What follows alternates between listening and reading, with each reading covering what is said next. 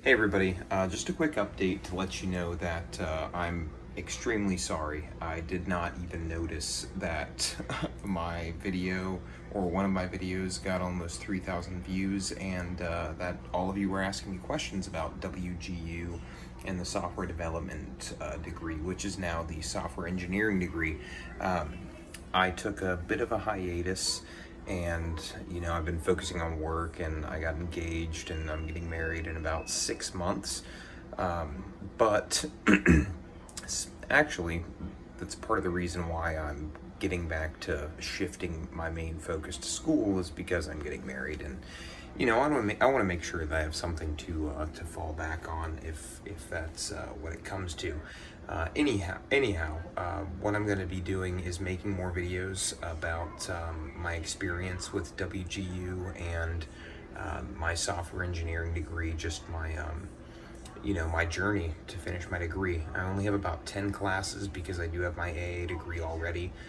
That's a good tip for anybody out there. If you want to start WGU, give them any transcripts you can, because you may be able to skip a lot of the introductory classes. I'm currently submitting an exam or a project to finish a class. I'm going to be doing that tomorrow, and then this weekend and the first couple of days next week I'm going to be studying for an exam. So I'm going to make another video next week that details the class that I'm in right now and the project that I had to do to turn that in, or the project I had to do and what I had to do to turn it in, and then also my exam and what I experienced on the exam, just so that you might have some idea of what to expect. So stay tuned, and I'll try to keep you updated as best as possible. But thank you for watching and for responding. I'm glad that I could help some people. There were a lot of positive comments in there about, just that those couple of videos I made really helped people who were on the fence about attending WGU or obtaining their software development, or what is now software engineering degree.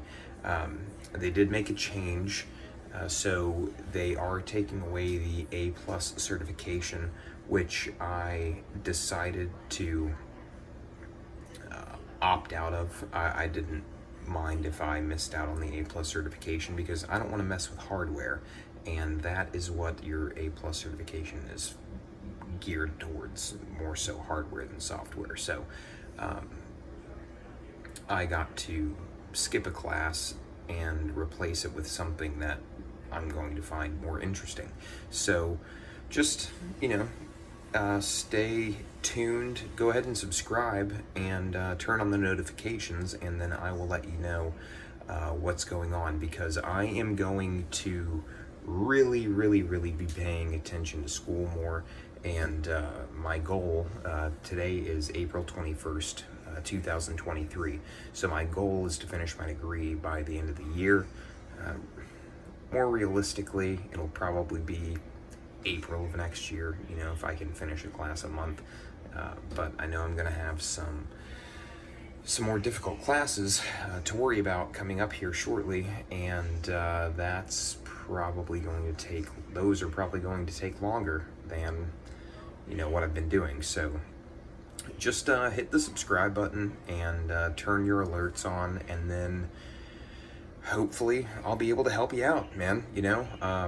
Hopefully I'll be able to give you some insight, or just watching me or listening to me explain it, or any tips that I can gather to help you out.